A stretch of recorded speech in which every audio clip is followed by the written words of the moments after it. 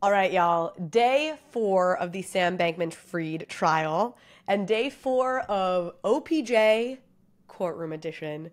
I have been in court all day long, though we did get out earlier today, and I'm going to tell you everything you need to know about day 4 here at the SBF trial.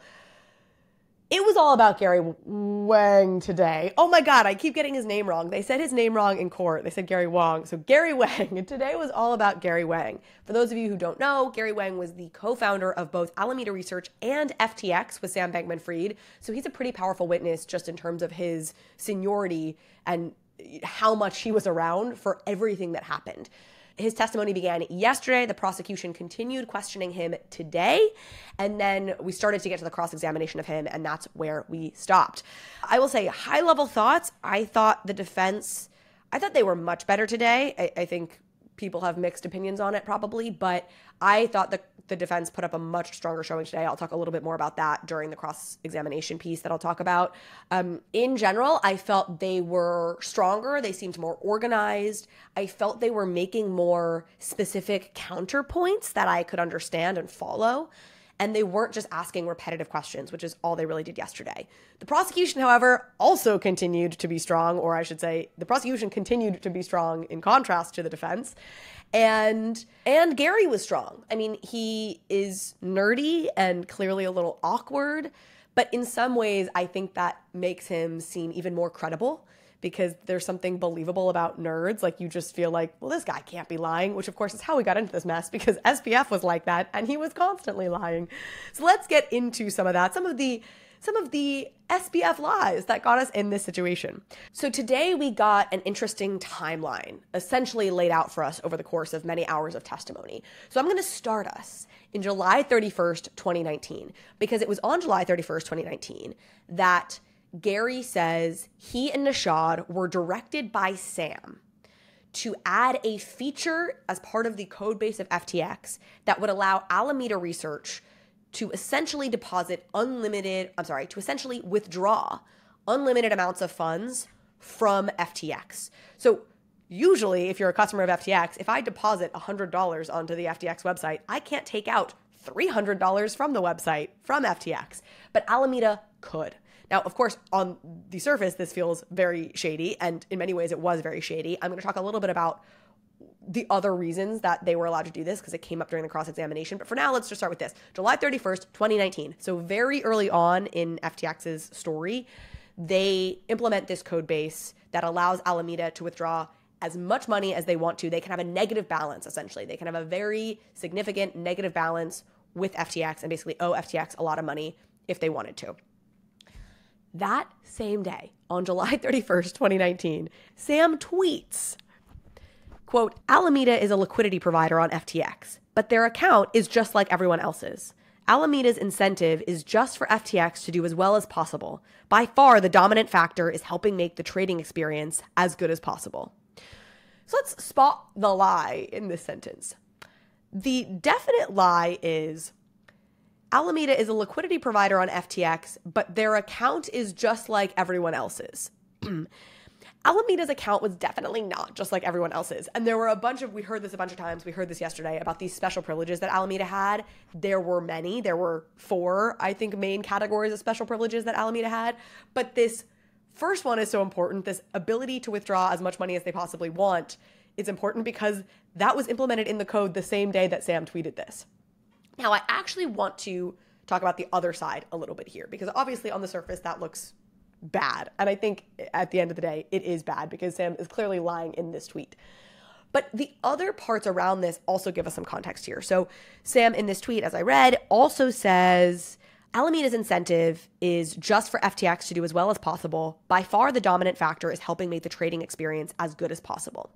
What Sam has said to people like Tiffany Fong, who I talk to a bunch and we do some Twitter spaces together, and what he said, I think probably in the press to some degree, is Alameda was, especially when FTX started, was the largest market maker and liquidity provider on FTX. So Alameda was incredibly important for the trading experience on FTX, certainly in the beginning, but it remained an important part of the trading experience on FTX even down the line because it market made, right? It made sure there was enough liquidity. If you wanted to buy or sell something, you needed somebody big like Alameda there to take the other sides of trades if there weren't enough individuals taking the other side of that trade.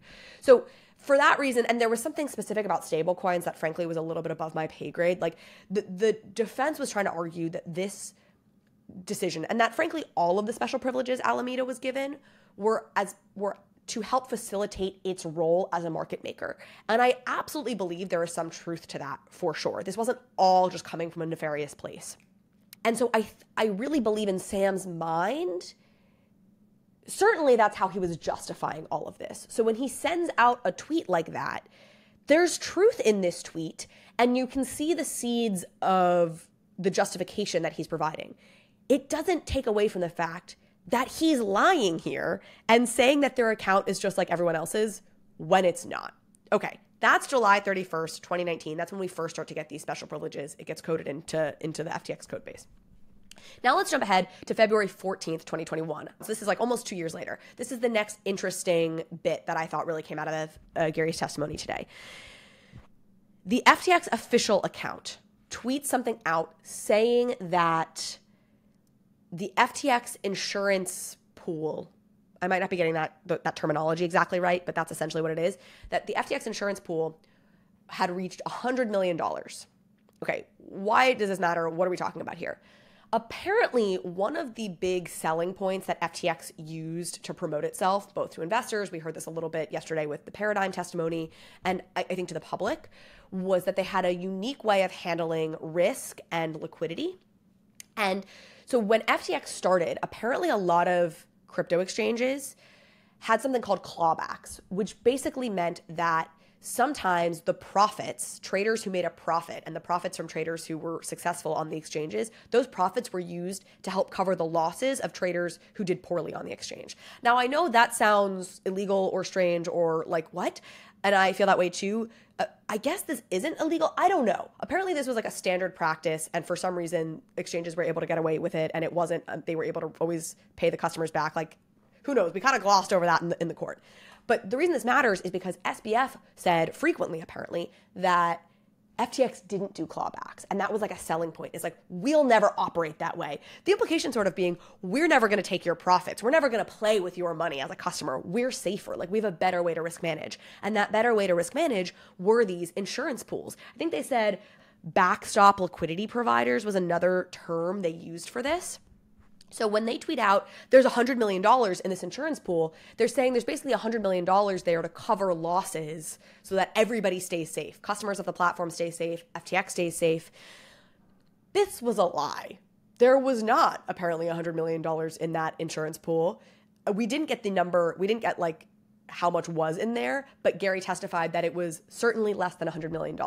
What felt even more damaging was that $100 million was also on their website. The website displayed how much was in the insurance pool, and that number was generated from code that just made up numbers. There was basically code on the back end that did some like bullshit calculation, which made sure that the number was sort of fluctuating and changing, which made it look more legit, but it was completely just fraudulent. It was like a made up thing.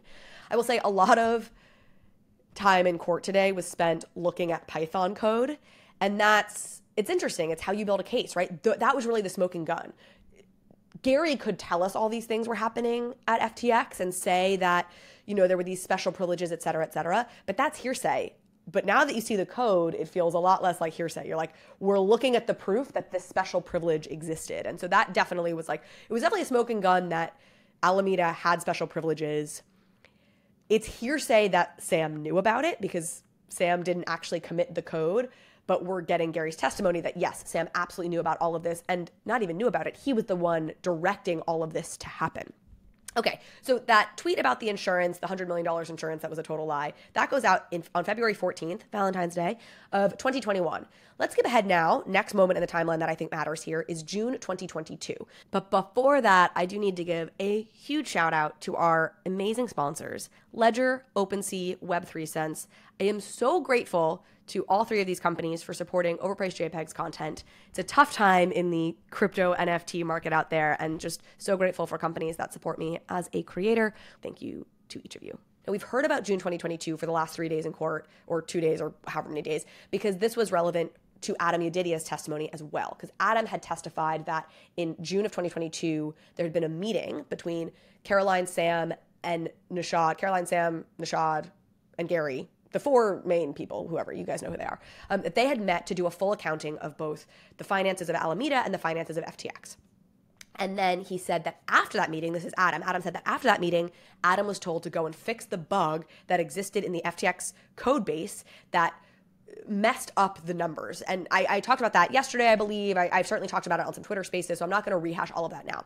But that's the last time we heard about June 2022. So today, as part of Gary's testimony, we heard more about that meeting between the four executives to do the full accounting of Alameda and FTX. And what it turns out came out of that was once the accounting was done, once the bug was fixed, the four of them determined that Alameda owed about $11 billion, that's billion with a B, to FTX. Gary testified, and this was important, that as part of one of these meetings talking about this full accounting, Sam said, and I don't know if Gary testified that he said this to Caroline specifically or just said it generally with Caroline in the room, but Sam said, Alameda can go ahead and return the borrows. What does this mean? This means that Sam was telling Caroline that she could return money to lenders who were asking for their money back. So to give a little context here, the way Alameda worked as a trading firm is they borrowed money from other companies and then traded with that money. That was a big part of their whole business model. And if you guys remember in June of 2022, what was happening in the crypto markets, well, things were imploding. We had the Terra Luna situation, which of course had created this contagion throughout the market. So you had Three Arrows Capital going down. I mean, there was a lot going on. And of course, Sam, meanwhile, is going out there like he's the king of frickin' crypto, trying to save everybody. Meanwhile, his company's got, Alameda, who's like $11 billion in the hole, but that's a separate issue.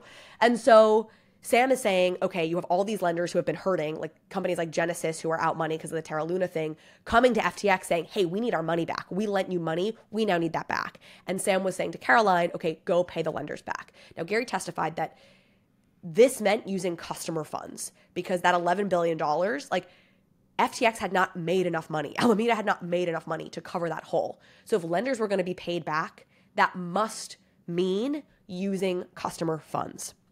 This is important because Tiffany has said that what Sam told her is that he never specifically said to use customer money, that he said something like, oh God, it would be really bad to default on our creditors, but that he never said it. And now Gary's saying, no, he explicitly said Alameda can go ahead and return the borrows. My feeling is I don't really care if he explicitly said it or he didn't explicitly say it. As far as I'm concerned, if Sam didn't explicitly tell Caroline not to return the money to lenders, he was telling her to do it. Like, he was the owner of Alameda. He was the CEO of FTX. He was at one point the CEO of Alameda. He was calling the shot. If he made any insinuation that it was bad to owe this money to lenders, he was basically giving Caroline the go ahead to repay the money and to use customer funds to do so. So like, Sam is so clearly in the wrong here, no matter how you slice it or no matter how you hear his excuses, that I don't even want to hear him.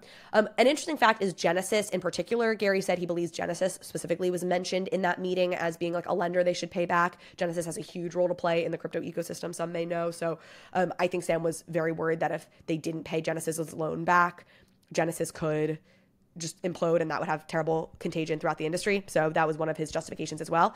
But okay, we're almost at the end here, moving ahead to the second to last moment in the timeline that I think matters, which is September of 2022. In September of 2022, Sam introduces the idea of closing Alameda. And he does this, he sends a Google document to Nishad and to Gary, notably not to Caroline, saying that he thinks they should sunset, or he's starting to think about shutting down Alameda. And he says this at the top of the document, and we reviewed this document in court. It says, I think it's time for Alameda to be shut down. Honestly, it was probably time to do that a year ago. And then he goes on to like enumerate the reasons he thinks that Alameda should be shut down. And the first one was he said that it was a PR hit, that Alameda was a PR hit to FTX. Now, one thing to know is that this document itself seemed to have been precipitated by rumors that there was a Bloomberg story that was going to come out scrutinizing the relationship between FTX and Alameda and how close it was. So Sam was clearly aware of this and was saying having Alameda at this point is like a PR risk to FTX and it's not worth it to us anymore. He also said something, he said in a couple of different ways that the Alameda leadership wasn't strong enough. He said like Alameda leadership is good, but not strong enough to something. It was hard to read in the document in court.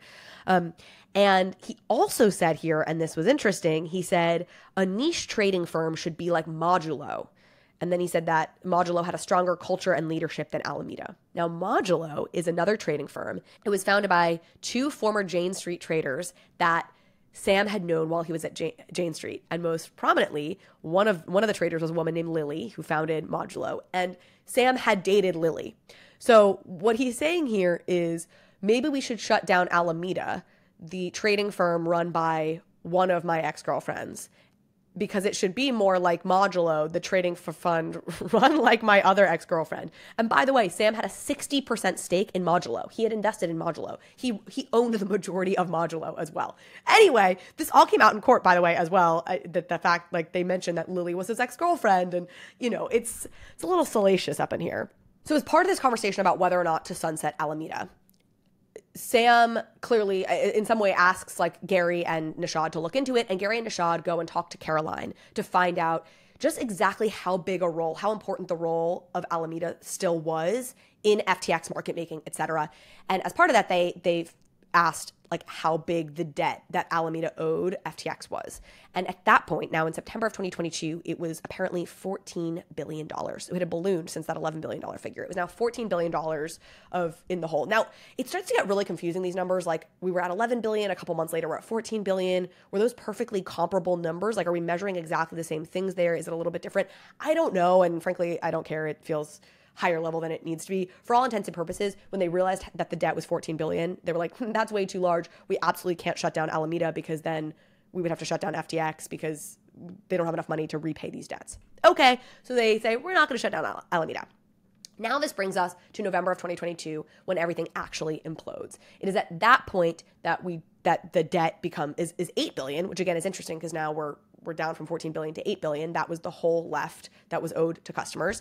And everything starts to go downhill. They replayed the story that we all are very familiar with at this point from like November 6th, November 7th, November 8th. And I say we're familiar with it because many of us like lived that story, which was Sam was tweeting things saying that everything was fine and dandy and that they had enough money to cover customer withdrawals. And that was not true. They did not have enough money to cover customer withdrawals, et cetera, et cetera. What got interesting about the November 2022 testimony from Gary today is he talked a bit about what happened after bankruptcy was declared. And there was one more kind of final sketchy thing that Sam did.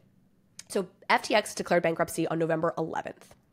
And around that time, so obviously trading had been shut down on the FTX platforms. You know, nobody could withdraw their money. And I guess Bahamian regulators were asking FTX to send the remaining assets that FTX did have to the Bahamian regulators. Meanwhile, U.S. bankruptcy lawyers, who were the bankruptcy lawyers for FTX, were asking for the assets to be sent to them.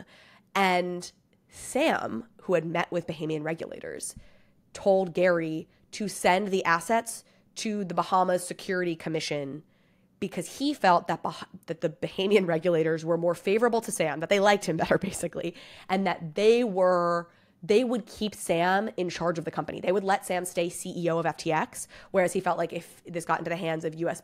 bankruptcy people, they wouldn't.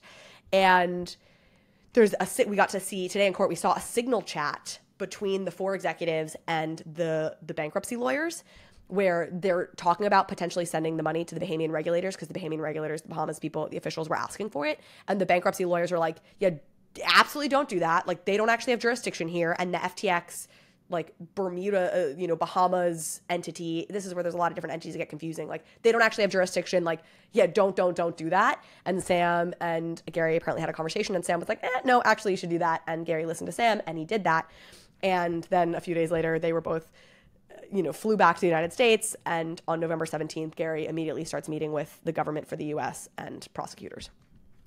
So that was it. I mean, there was so much more that we got into in court today, but I would say that's the high level summary of what we got into for the prosecution. That was like the general timeline. I thought there was It was really interesting to hear about each of these beats and to hear it from in Gary's own telling. And then I'll just say briefly, because I know this video is running a little long. Some of you are like, keep these short. And then some of you are like, no, we like all the details, keep it long. So please do comment or tweet at me and tell me which your preference is. I would like to get a sense from people, like, do you like a little bit more detail or would you like it to be very snappy?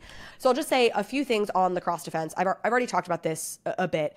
What the defense did effectively to me today was coming off of the prosecution's questioning of Gary Wang. I keep forgetting if it's Wang or Wang.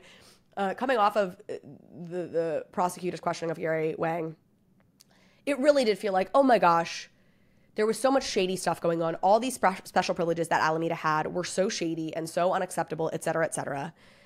And then when I heard the defense's cross-examination, I was like, oh wait, there was a reason for all of this beyond just being greedy and nefarious. There was a purpose to this, and that purpose was market making. And there is something legitimate to all that. Alameda was an important piece of allowing the FTX marketplace and the exchange to function super well and to provide the best experience to customers. At the end of the day, it still doesn't exonerate Sam or what they did at all.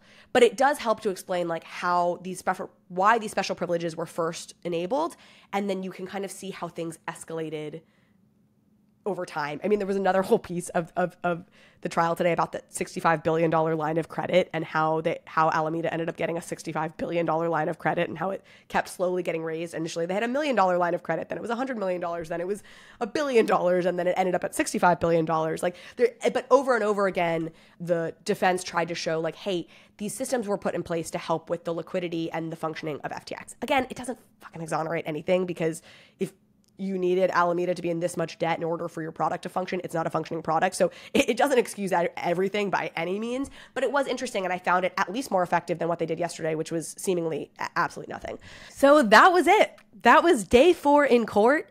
We still have to finish the cross-examination. So when court resumes on Tuesday, we get a little 3-day break here. When court resumes on Tuesday, the defense will continue their cross-examination of Gary Wang. And then it's being speculated that Caroline Ellison may, in fact, be the next witness to go up after Gary. Not confirmed, but people are saying that, which is really that's really the testimony that everyone is most excited about and most looking forward to. Thank you so much, as always, for watching this. Please like, subscribe, comment, let me know what you think. And like I said in the past, as a reminder, Tiffany Fong and I are doing a Twitter space after court every day. So it's usually around like 4:30 or 5, because that's usually when court lets out. We're going to try and schedule them in advance, I think, moving forward. But in any case, 4:30 or 5. And we take questions and, comments and whatever as we talk about all this stuff. And so go check that out if you're interested or if you want to be more participatory in these. Otherwise, thank you so much for listening and following and commenting and whatever else. And I will see you all on Tuesday.